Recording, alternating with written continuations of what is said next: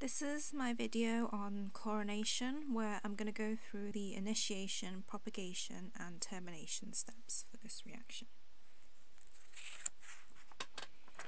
So chlorination is just a type of reaction, and this is where hydrogen atoms on an alkane are replaced by chlorine atoms. So alkanes undergo what we call free radical substitution reactions with chlorine in the presence of heat, sunlight or UV light. So free radical substitution is the name of the mechanism for this chlorination reaction. So that just means the process by which the reaction takes place. So what do we need for chlorination? The reagents, we need an alkane and chlorine, and the conditions are heat, sunlight or UV light, just to act as an energy source to get the reaction to go. So the example I'm going to go through is the reaction of methane with chlorine to form chloromethane. The UV light just provides energy for the chlorine single bond to break and form radicals. So a chlorine molecule, Cl2, in the presence of UV light forms two chlorine radicals, and this is called the initiation step. So each of the chlorine atoms in the molecule takes one electron from the chlorine-chlorine bond, and the single electron is just denoted by a dot next to the chlorine.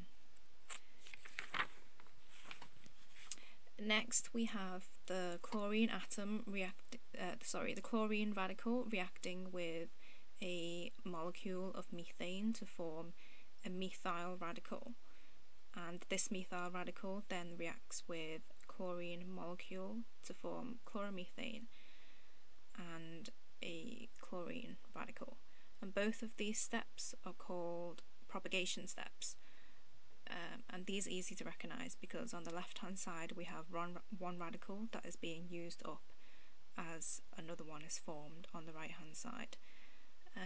Notice that I've just made a note there: when you write out the methyl radicals, make sure you put the dot next to the atom that is actually carrying the single electron. So for example, this methyl radical, it's the carbon that has the single electron, not the hydrogen. So next we have a methyl radical reacting with a chlorine radical again to form chloromethane. We also have two methyl radicals reacting to form ethane.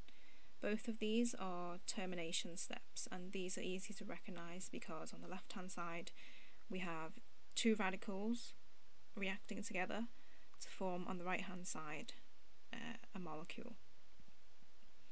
However, this reaction is quite difficult to control, and we always get further substitution occurring. So the reaction carries on to give you dichloromethane as shown here, and then we get further reactions to give trichloromethane. Notice that these are all propagation steps, and finally further reactions to get tetrachloromethane. So all of the hydrogen atoms on the methane molecule have now been replaced with chlorine atoms. So if we want to prepare tetrachloromethane, as I've shown here, we need to use an excess of chlorine because we want to replace all of the hydrogens on the methane molecule with chlorine. However, if we want to prepare just chloromethane, we need to use a large excess of methane because we only want to replace one of the hydrogens with chlorine, and using more methane means we prevent further substitution from taking place.